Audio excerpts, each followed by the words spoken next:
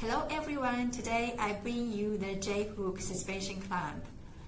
It is used to suspend ADSS cable with span length less than 100 meters. It is made of the J-hook fittings and the inner core. The special structure makes it perfectly tighten the cable without damage.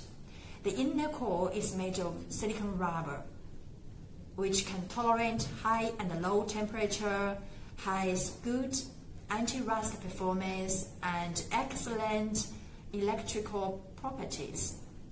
It can cover a full range of ADSS cable from 5 to 20 millimeters. It can be secured to the poles by bolt through this hole or by bindings through this slot, or you can use hook bolts to provide a more flexible suspension point and give extra protection to the cable. We have two types of the clamp, the big and the small type. It's obvious that the big type is much larger and it is 3 times heavier than the small type. It can tolerate 12 kilonewton force, and the strength the little type can bear is around 4 kilonewton. Since it's mostly used in outdoor application, you would be very care about the anti-corrosion performance. The large type, it is produced by hot dip galvanized process.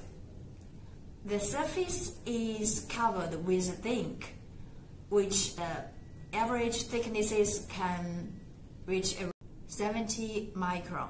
The little type, it is electroplating. It is zinc coating, average around 20 micron.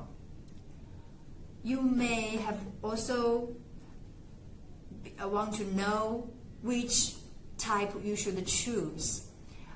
This is mostly depend on your application field.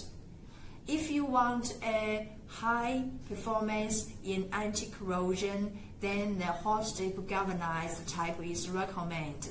It can function well in about 5 to 10 years.